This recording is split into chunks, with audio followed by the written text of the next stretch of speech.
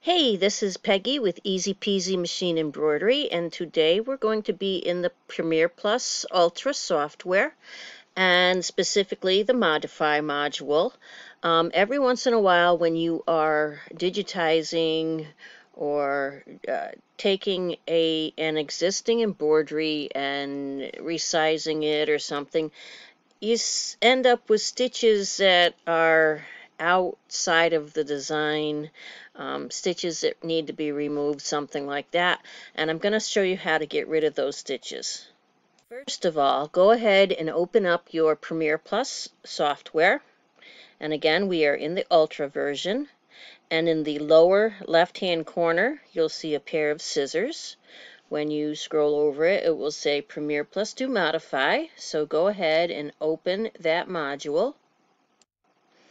And I went ahead and did a file and insert and chose the file that I was working with. And here's the file. And see, these two stitches, I don't like where they are. And how to remove them is you're going to go over into the View tab, and you're going to do 2D view with stitch points, and that's going to allow you to see those little black dots where the stitch points are. Go back into the Home tab and select Stitches, and then from there you can select the stitch just by clicking on it. So here's the stitch I want to remove. So I'm just going to put that down here in line with the other stitches.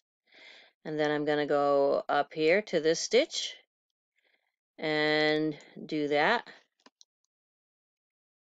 Put it where I want it to be. This is handy for any designs that have like satin stitches that cross over one another, things like that. You can take stitches that are underneath the crossover and make them shorter or delete them so that you don't have a whole lot of density going on where the satin stitches cross over one another. There's all kinds of ways to use this to remove stitches that you just don't want to be there. Okay, so hope this showed you how to remove some of those unwanted stitches.